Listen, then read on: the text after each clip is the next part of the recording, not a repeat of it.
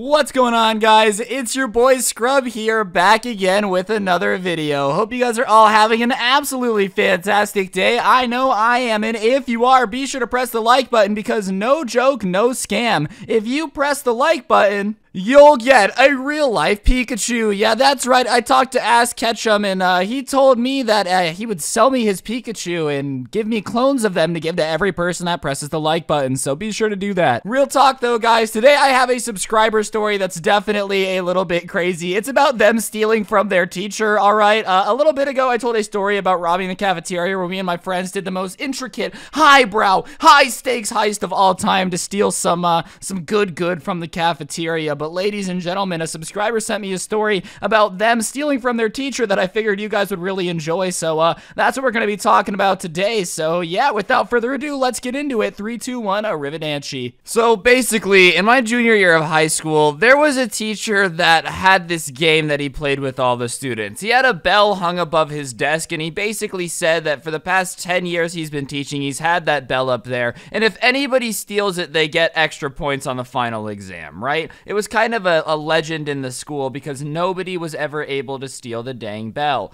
Regardless of how much they tried or how much effort they put in, he was always there to stop them or catch them right before they could steal it. And a couple rules of the game, though, is that, like, you couldn't do anything illegal to steal the bell. You couldn't do anything that would put people in danger to steal the bell. Like, you couldn't have a distraction in the hallway where your friend purposely shatters his fibia and paralyzes himself from the waist down in order to steal the bell. You can't, like, break into school when everyone's gone and steal the bell. You have to, like, steal the bell. So basically, I wasn't doing so hot in the class. You know, my grade was slipping a little bit. I could have really used a little bit of extra credit on the final exam just because, you know, hey, I'll take all the help I can get at this point. If I'm already barely passing, then every little bit of extra credit would definitely help me get my grade up. And there were a couple other people that I was chill with in the class that had the same dilemma, all right? They were like, okay, we need to get our grade up. It's super important that we get our grade up. So we come together and we're like, first of all, we're gonna be legends. No one's ever stolen the bell before. Nobody's ever even come close to stealing it before.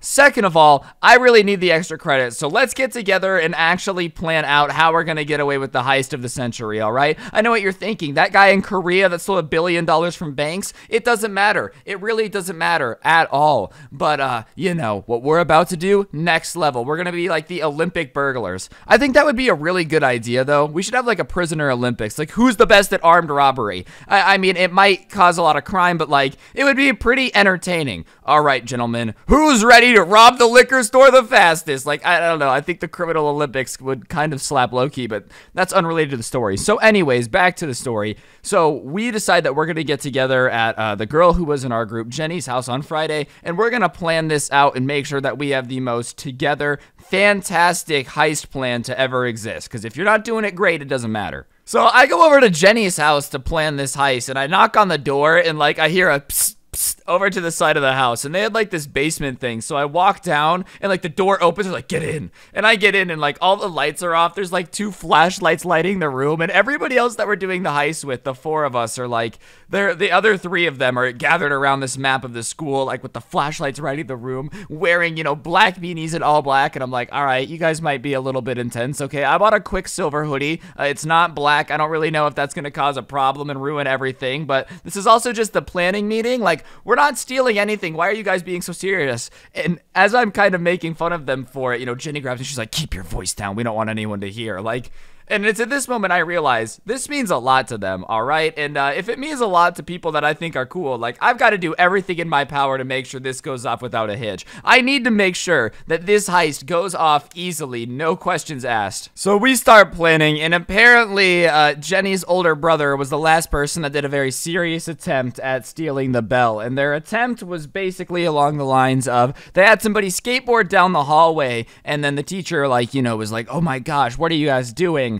And then they ran into the room, and they were trying to grab the bell, but it's like nailed to the wall. So it was a whole process, and they ended up failing. So she's kind of like, all right, I think our best bet is to cause a distraction in the hallway and get him out of the room. And then as he's in the hallway dealing with the distraction, Ryan, you've got to lock him into a conversation because you're good at talking to people. And, you know, you guys are going to steal the bell. So I'll be the distraction. Ryan, you'll talk to him and hold him as long as you can. And you two steal the bell. I already put hammers outside, and you can put them in your backpacks to get the nails out of the bell and out of the wall. So basically, our game plan is to cause a distraction and distract him as long as possible. And I'm like, all right, I'm vibing with it. No harm, no foul. And they're like, okay, we need to synchronize our watches so we have this time perfectly, because if you're waiting outside when the distraction happened, Ryan, he's going to realize that something's off. So what you've got to do is be completely in sync with me down to the second where as soon as I'm done causing the distraction, you're there to talk to him and keep him there as long as possible. And I'm like, okay, well, are we gonna like synchronize our watches? And they're like, yes.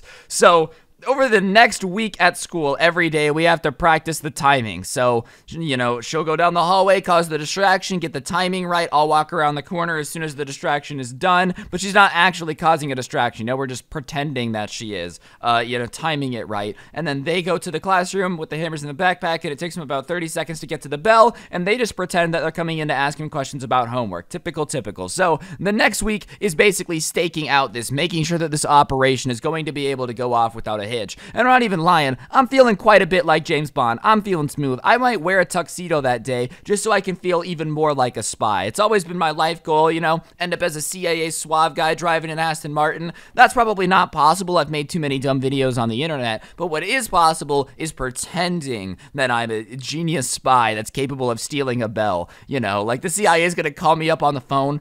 Yes, we need you to break in to the Kremlin in Moscow and steal all their secrets. We saw how good you are at stealing from no security in a classroom, so therefore you're recruited. Imagine if that's how it worked. Like if you're really good at stealing from people, the FBI just comes to you and they're like, look, we knew that you stole a spicy chicken sandwich from Chick-fil-A. We've never seen Shut's talents. Your fingers are so sticky you can actually climb a wall like Spider-Man. Join the FBI and become a spy. I don't think that's how it works, but regardless, I'm feeling slick. Imagine, I've got a watch synchronized. I don't even know why that makes me feel so cool, but just saying it out loud just makes me feel like I've got my life together. We've been doing practice runs all week, dry runs, everything's going absolutely incredibly. I'm feeling suave, I'm feeling like a G. So finally that Friday comes, and this is the day where we're actually going to go for it and try to cause the prank. Like before, all practice runs, everything was dry, there was nothing that was actually going on. But today is the day, ladies and gentlemen, that we go hard in the paint. So the timing basically goes as follows. She goes down the hallway causing a distraction. Obviously, our teacher, being the one that stands at his door and greets all of his students, sees the distraction first. So he starts walking down the hallway after her. I didn't see all this. I'm just assuming that's what happened because the timing works out great. As soon as the distraction is ended, she basically ran down the hallway screaming, oh my God, to try to get him to follow her and be like, wait, what's going on? Is everything okay? So she's, looking shaken up. She could cry on command, so she's crying. She's like, so after he calms her down and everything's going good, which is a pretty good distraction, a crying, screaming girl, like in the grand scheme of things, pretty good distraction into the school, because that doesn't happen every day unless, Jimmy breaks up with Sally or whatever. I don't really care. Regardless, as soon as she gets calmed down by him, I come around the corner and I see him and I'm like, oh, hey, how you doing, man? What's going on? How's class? And he's like, oh, Ryan, I kind of got to get back. I'm like, I actually have a question for you. And I start asking him questions about what we were learning at the time, because, teachers love that crap. If you ever want to get a teacher off on a tangent, just start asking very specific questions that need a long answer about whatever it is you're learning in class, and it's like bait. They can't help it. They're like, I need to respond. The meme of the kid with the vein sticking out of his forehead? That's teachers whenever you ask anything about what they're teaching you. So I keep him locked down for maybe 5 minutes talking to me. He goes, hey, I'm late for this class. I gotta go. Stop by after if you want to have a conversation. I'm like, absolutely, okay, no problem. And while we're doing all this, our team has gone into his classroom and is taking the bell off the wall. So like I said, between start to finish, from the time she started the distraction to the time he walked away from talking to me, he was gone for maybe 6 minutes.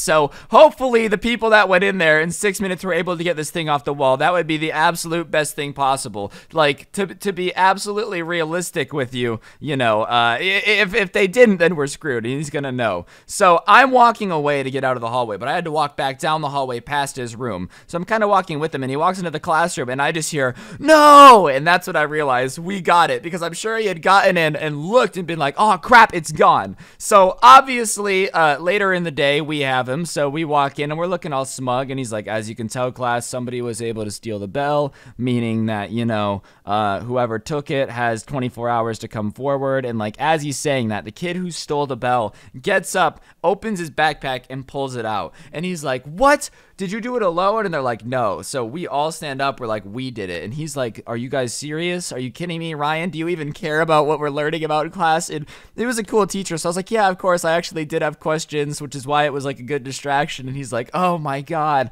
you know, I've been doing this for so long. I never thought anybody was actually going to do it. Like everybody who had tried before you guys to get away with stealing this bell absolutely failed. So we get extra credit, and everybody in the school is like talking about it. Everybody's walking up to me and like talking to me like, how did you guys do it? What was the plan? What did you guys do? And honestly, I'm surprised that nobody had ever done it before, because as much as I'm gonna say like, oh yeah, it's hard, no one could ever do it again, it really wasn't that hard, bro. I literally just had to talk to him for 5 minutes. Like, it wasn't that difficult, and I'm surprised he let his guard down so much. Regardless, you know, I'm kind of a legend around these parts with my fantastic skill for stealing bells. Anyways, guys, that's gonna do it for the video. If you enjoyed, head over to the merch store down below and cop yourself some of the freshest merch in the game. Today's notification shout out goes to Caleb H612. Big shout out to you for having on notifications. If you want a notification shout out, you just got to do me a favor. Head over to my Instagram @Scrubby and send me a screenshot of your notifications for YouTube being on. But on that note, guys, that's gonna do it for the video. Don't get anyone pregnant. If you do, make sure they're hot. Have yourselves a beautiful day, and I'll see you guys next time with another video. I'm out. Peace.